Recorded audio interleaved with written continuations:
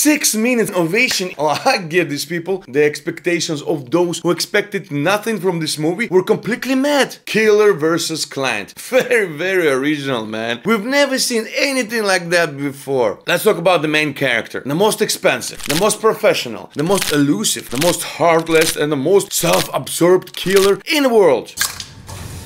For 30 minutes, in the deadly voice of a dizzy old lady. Leave nothing for the elves, with their tweezers, forensic baggies, DNA kits. The main hero explains his life motto. Don't wear white, don't wear tight, meaning follow the plan, don't improvise. Constantly shows readiness for anything. The film's slogan is execution is everything. And at the moment of that very execution, he turns out to be unprepared.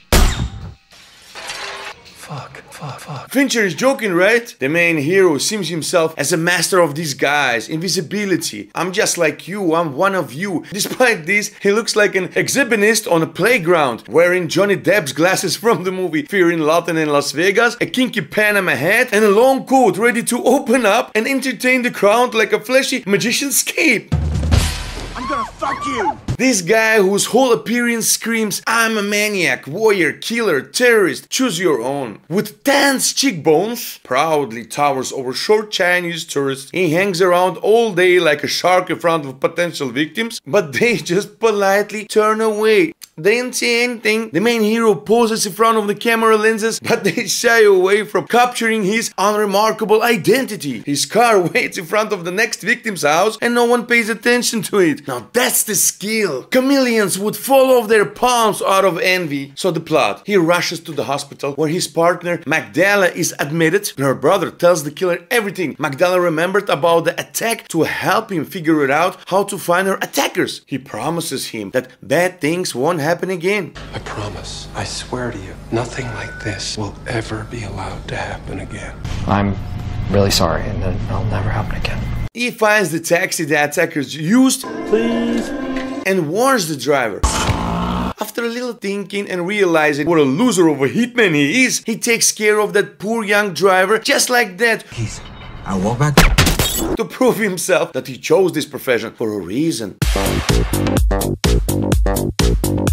And heads to New Orleans. He visits his lawyer, Mr. Hodge, who got him into this job. He sneaks into the office, holds Mr. Hodge and his assistant Dolores.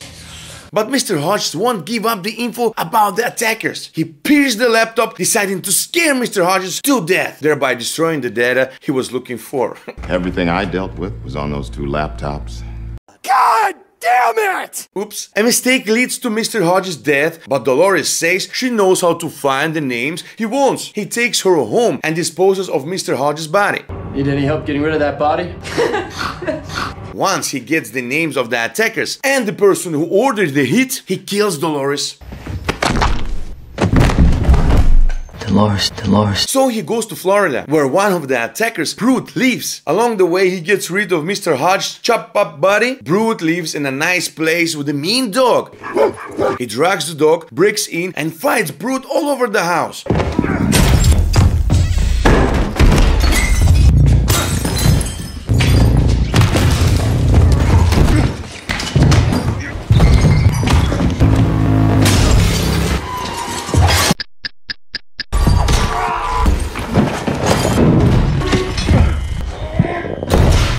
Maybe we need to take a break. Get some fresh air. After a 3-hour fight, he finally defeats Brute and has to escape before the dog catches him. Outside, he throws a Molotov cocktail to burn down the house. What really surprised the audience was why didn't he take advantage of this opportunity from the very beginning? Who was next on his list? The killer goes to New York to find another person to hurt, a woman they called Expert. He watches her closely and follows her to a restaurant. He sits with her, takes her purse with a gun inside. The Expert realizes she can't escape, so she accepts what's happening and decides to have a drink to calm down. A flight of whiskeys, please. But realizing that the conversation would be very serious, she asks to bring her directly 3 bottles at once. And my bottle, while you're at it. She asks him why he chose to comfort her like this and shares her thoughts on this decision. She tells him she hopes to haunt his final moment since he initiated hers. He walks her to the nearby place, she slips on the ice and asks for help, but he shoots her right in the head. As he walks away, she's shown to have a knife indicating that she was ready to defend herself. Oh. Whoa, man, really. I'm about to stand up right now and give a 6-minute applause. It's just I have to go to the bathroom. David Fincher is a director who opened the doors to the world of cinema for me. His movies like Seven, The Fight Club were among the first films I watched when I was old enough to understand them, and they greatly influenced my taste. Fincher is one of the directors whose entire filmography I have practically seen. So when his new movie The Killer came out, I was expecting to see top-notch thriller with powerful twist, intrigue, and constant suspense, something David is known for. However, I was extremely disappointed. Well, thanks a lot for watching. Like if you liked it, subscribe, and see you in the next episode.